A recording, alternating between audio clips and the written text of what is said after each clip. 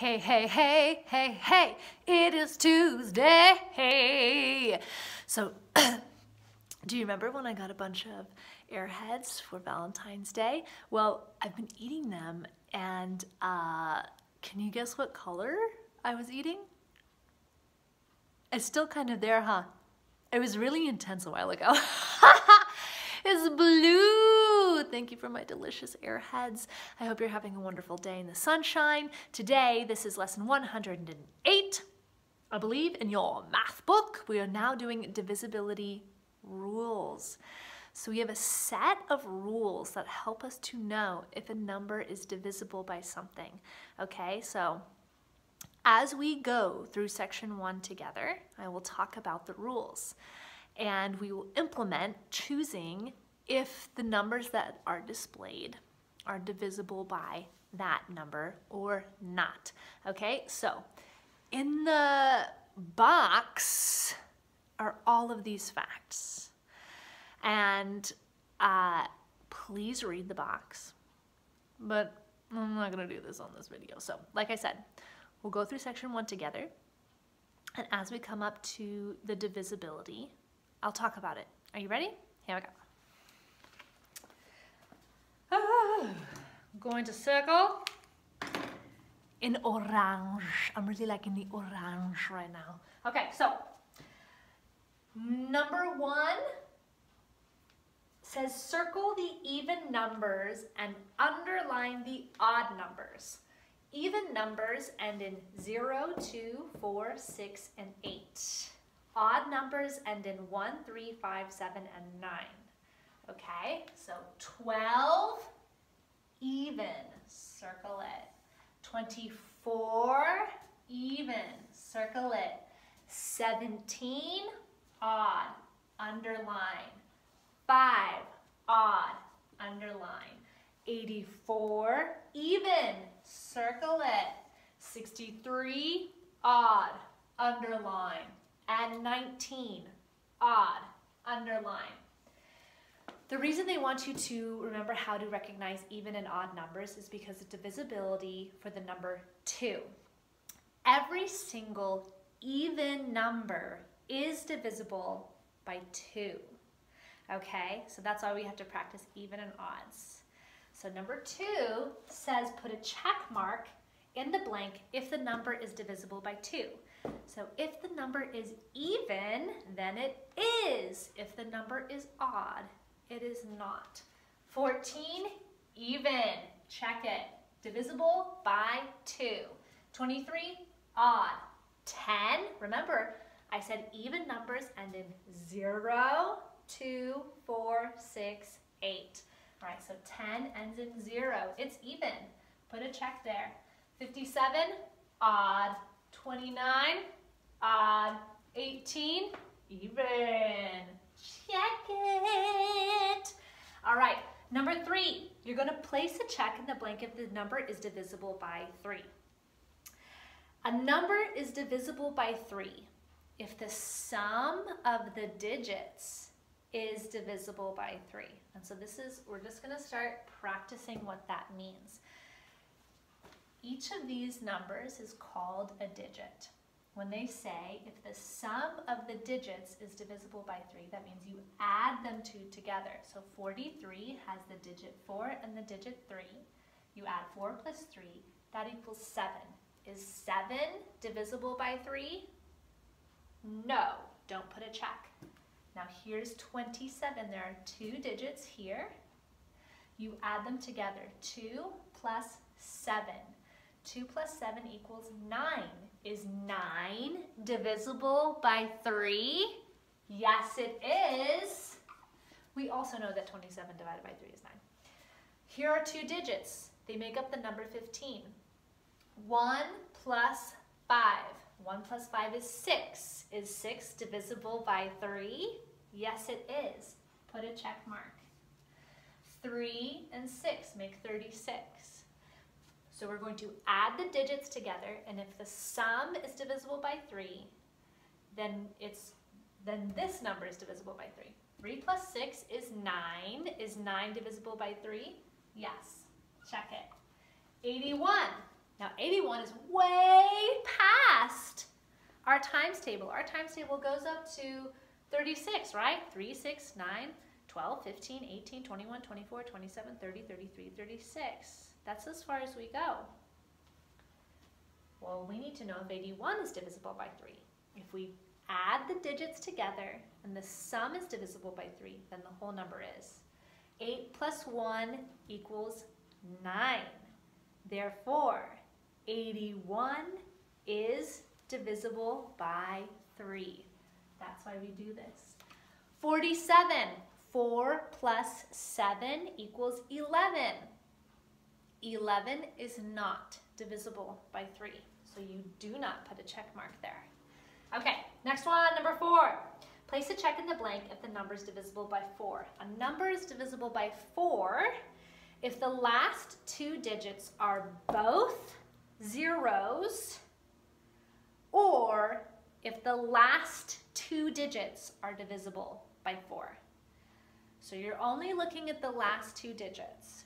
If the last 2 digits are 0, 0, it's divisible by 4. Or if the last 2 digits are divisible by 4, then you're good. So let's check it out. 132, we're only looking at the last 2 digits. 32, divisible by 4. Give it a check. 600, the last 2 digits are 0, 0. Divisible by 4. The last 2 numbers are 31. Is 31 divisible by 4? No, it's not. 18 out of 718. The last 2 digits are 18. That's not divisible by 4. 08 out of 408. The last 2 digits are 08, which means 8. Is 8 divisible by 4? Yes, it is. Give it a check. And 200. The last 2 digits are 0, 0. That means it is divisible by 4. The divisibility for the number 4 is the last 2 digits are 0, 0, or the last 2 digits are divisible by 4. Okay? Number 5, the divisibility rule for number 5. Anything that ends in a 5 or a 0 is divisible by 5. So we're only looking at the last number, and that's it. That's all we need to know. Is the last number a 5 or is the last number a 0? That's it, okay? That's it. 254 doesn't end in 5 or 4. Don't check it. 150 ends in a 0. Check it. 75 ends in a 5. Check it. 16 ends in a 6. Don't check it. 29 ends in a 6. Don't check it. 40 ends in a 0. Check it. So the divisibility rule for the number 5 is, does it end in a 5 or a 0?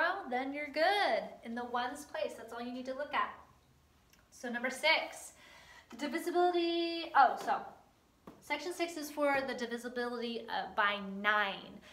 So you're going to add the digits again. If the sum of the digits is divisible by 9, the whole thing can be divided by 9. All right? Which means the whole thing can also be divided by 3. All right, so if the sum of the digits is divisible by 9, you can divide the entire number evenly by 9. Remember, each of these is a digit. You add them together. So for 81, we add the digits together. 8 plus 1 is 9. 9 is divisible by 9. Check it. 1 plus 2 plus 6. 1 plus 2 is 3. Plus 6 is 9. 126 is divisible by 9. 3 plus 9. 3 plus 9 is 12.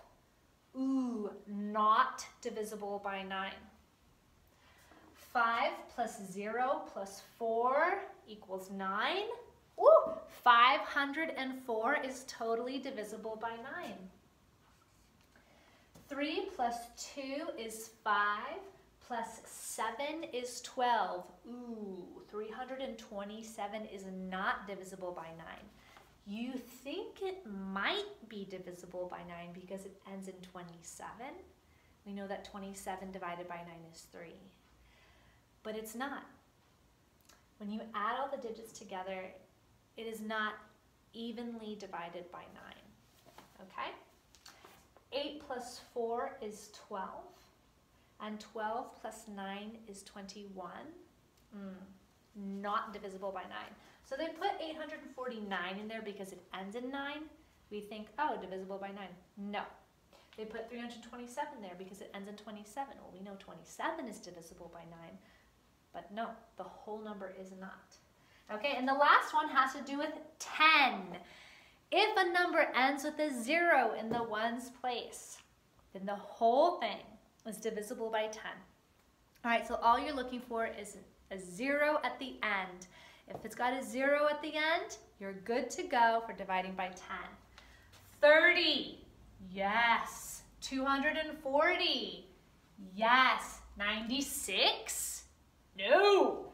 85, no. 500, yes. 275, no. All right, so this is for the number 10. Can you see over here? Okay, good. This is for the number 10. This is for the number 9. This is for the number 5. Yeah.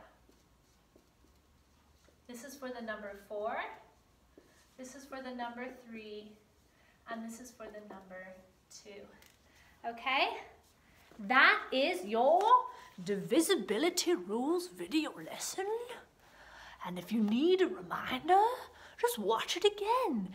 Read the lesson. All right, it's got all the information there. We just practice putting the information to use. Now you know how Miss Caitlin writes her division problems on the board with all those big long numbers and then chooses a divisor out of nowhere and evenly divides the mathematical equation. Because I use divisibility rules, and that's why I can say, you know, 9,814,300 divided by 4. I'll have no remainder because it ends in 2 zeros. Or I could say 2,007 divided by 9. No remainder. Because 2 plus 7 equals 9. How cool is that? Now you can walk around stumping your friends. Ooh, ooh, ooh, when quarantine is over. Don't go hanging out with a bunch of people right now. Okay. I love you. I miss you. I hope you're having a wonderful day. It's gorgeous outside. It's going to be even more beautiful tomorrow. Enjoy it. I love you. Bye.